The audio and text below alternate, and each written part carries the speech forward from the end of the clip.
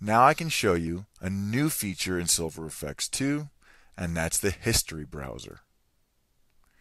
When I click on this icon to show the history browser, the presets are replaced by a history list of everything that happened, every adjustment that you made, every click that you did within the software.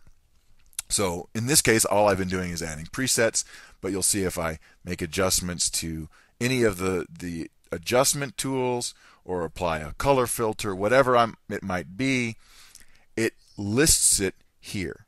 And if I want to go back to any step, all I have to do is click on it, and it takes me back to that step. Notice how the other steps downstream get grayed out. Now, if I don't do anything, I can just go back to where I was, or go back to the very end. But let's say I start here, and then I make another adjustment. So let me just change the contrast slider, whatever. Notice all of the other steps downstream disappeared, and they were replaced by whatever adjustment I just made. So keep that in mind. The history browser can be used in that way, just as a way of undoing things or going back and seeing things.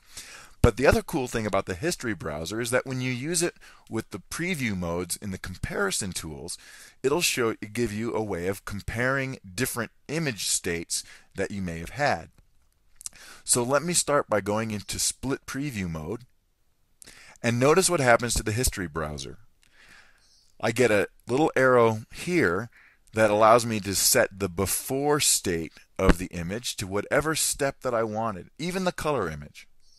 So I'm going to just leave it as the default neutral, and then where I click, it'll show me on the right hand side the edited state.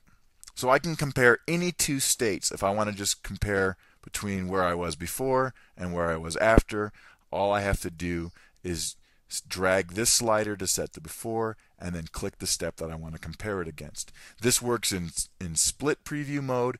It works in side-by-side preview mode. And it also works in single image preview mode. But to get it to do that, I have to click the compare button. And then it's going to toggle between my states.